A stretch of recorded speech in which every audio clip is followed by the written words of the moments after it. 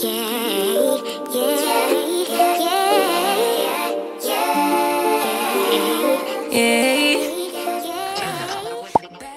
queens, so we're jumping right into today's video. I'm going to show you how I achieved these jumbo, bohemian, kind of giving me mermaid style box braids. So yeah, this is the very first section I'm going to show you here. Of course, a staple product I'm going to be using is this Shine and Gem Conditioning Gel Extra Hold. And I like to apply this as a base product to most of my protective styles. So yeah, that's what I'm doing here. And I am running a little low, so it's taking me a little bit more time to kind of dig the product out and apply it to my hair. But I do feel like this is a crucial and an important step for the girls who have a similar hair texture like mine that is very thick, a very coarse texture that really needs a lot of attention before you even apply any extensions to it. So if you want to skip this step, be my guest, but I'm gonna go ahead and include this footage for the girls who, you know, have a hair texture like mine, who want to see how I actually kind of manipulate my hair to get it to look a certain way. All right, so after I'm done applying the Shine and Gem, I don't want to include my edges really that much in this tutorial. I really want them to kind of pop out within the style itself. So yeah, I'm just kind of smoothing my edges that I want out, and then putting the rest into this section. All right, so now we're gonna detangle. So I'm taking the wide tooth comb, starting from the ends and working my way up to the roots.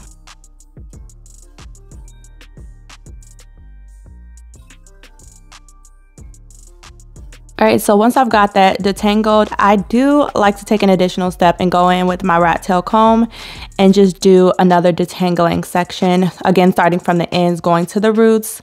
And for me, this just helps really straighten the hair a little bit before the extensions are added.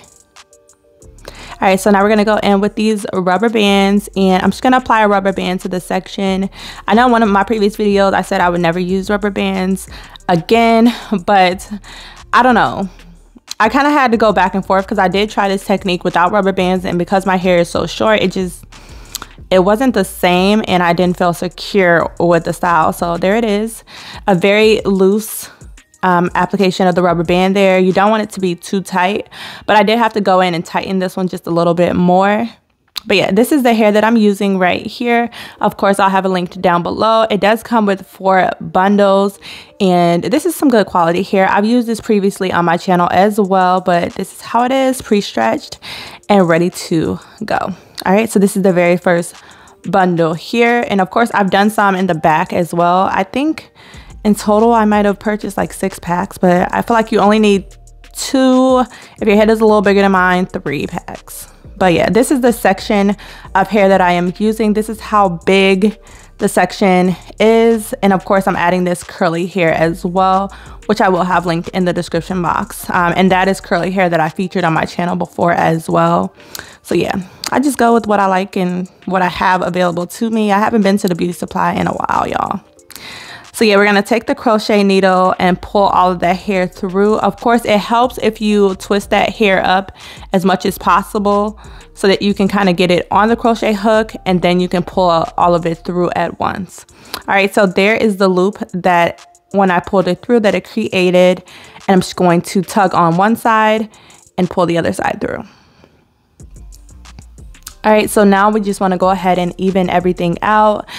This took me a little bit of time just because, you know, I want to make sure that it's even before I even start the braiding process, just to save me a little bit of time and effort at the end of the video. All right, so once I'm satisfied with the length and everything is lining up, my primary focus is to really blend my natural hair in with this texture as much as possible. I don't want it to pop out so easily. I feel like if your hair is longer, you'll have an easier time blending your hair with the extensions, but for me, I just had to be really careful with this part. So that's what I'm trying to do. I'm trying to tuck my natural hair in as much as possible as I am starting to braid. And then once I feel like, you know, my hair is tucked and secure, then I'll just continue down the entire rest of the braid.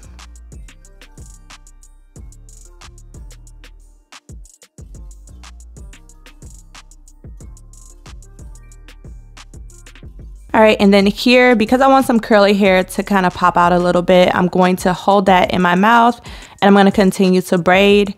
You just want to make sure you try to keep it in for a little bit until you get a ways down. And then of course, at some point I am going to drop that out of my mouth and then just continue with the rest of the braiding portion.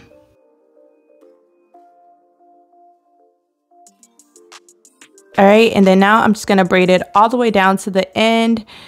Including the curly hair as well. Just braid it down as much as possible because I'm not really sure at this point if I'm going to boil the hair or not. But then once I'm done with the braid, I'm just going to fluff it to my liking, get it as puffy as I want it to be. Of course, don't go up too high because your natural hair is there.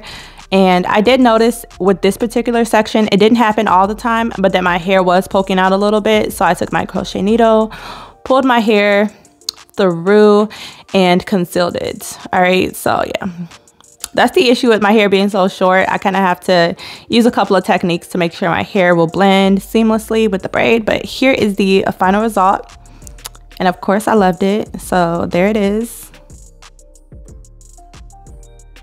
So yeah, I didn't want to go through the whole process of how I started off the section, but this is just me braiding down this section in front so that you can get another visual of how the braids will look. I definitely feel like this is one of the better sections that turned out so beautiful and very much so exactly what I wanted. Some of my sections did not come off as knotless in the back because I was kind of rushing through the process, but this one definitely was giving what I wanted to give.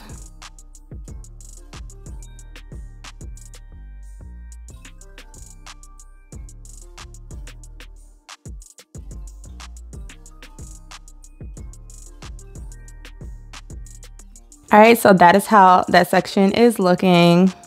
I love it. I didn't fluff every single section because some of the sections just worked. Now in this particular section here, I'm showing you how some of my hair was just poking out, y'all, and that was just a huge issue with this hairstyle because of the length of my natural hair. I did not have this problem when my hair was long, but because it's short, yeah, that's just what it is. So again, I'm just taking my crochet needle, wrapping my hair off, my natural hair through it as much as possible, and then pulling it through the section to kind of tuck it within the braid. All right. So after that, I actually came up with the idea to secure the sections in place with a bobby pin. And because the braid is so thick, you won't be able to tell that I even have a bobby pin in based on the technique that I'm actually doing it. So you'll see at the end, you won't be able to see the bobby pin whatsoever. I did this for a couple of sections that I felt like were at risk of kind of coming of my natural hair actually popping out. But to be completely honest, once I put the bobby pins in, I really didn't have too many major issues with my hair popping out. All right. So yeah, I'm just securing the bobby pin in place and I'm filling around both sides of the braid to make sure it's not popping out on both sides and to make sure it's directly in the middle of that braid thickness. So that is how it came out. And of course here I'm just checking to see, can you see it? Can I feel it? No, it's pretty secure and tucked. So we good to go. All right, so this is my hair completed. I'm not a fan of a middle part, but that's how it looks. And then of course I'm standing up to show you guys the length, trying to kind of complete this entire install. So what I'm gonna do is take a razor, a double razor, and I'm just gonna shave off some of the sides that are too long. Of course, if the braids were too long, I would, you know, take it down and try to braid it over, but I really didn't have that problem.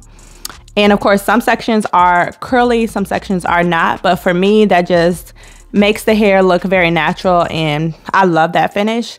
I opted not to do any boiling hot water because I didn't feel like that was necessary. I felt like the sections were very secure. So here is how the sections are looking. I'm just trying to give you the best visuals I can give you on the sections that I created and how the style came out in the end of this process. So yeah. I've done a similar style like this before on my channel and I will have that linked, and it's done without the curly hair. So, you know, they both came out amazing, but I definitely love that I just, you know, tried this out and I love the finished result. So that was absolutely great. I'm gonna go ahead and show you some cell phone footage as well, just so you can get a better visual. I try to include as much content in as I can into these tutorials, so I'm just gonna show you here the cell phone footage so you can kind of get a better visual, a different kind of lighting, and you know, just to get the whole luster and shine of the hair once I completed the install, and how seamless it looks in the front. I love just jumbo braids. I think they look really, really nice, which is probably why this is like my second time doing this style, which is similar to another video. But yeah, here is the visuals, y'all. But this pretty much wraps up the video. I hope you guys were able to see the gist of everything that I did to complete this hairstyle. Of course, I didn't go in depth with this process about the parting and everything because I've done that on other videos, but I hope you guys enjoyed it. Stay tuned for an upcoming announcement and a drastic change on my channel. Until then, I will see you guys next time. Bye, guys.